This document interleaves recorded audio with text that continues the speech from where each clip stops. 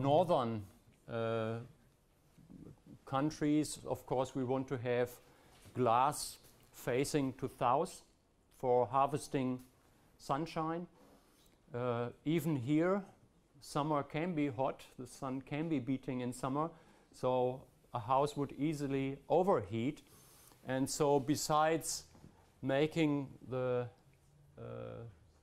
big parts of the glass to the south, you want shading.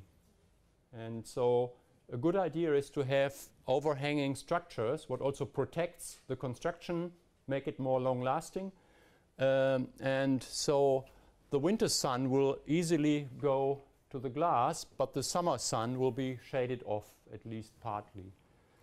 And this is something that is so simple, but still very often disrespected.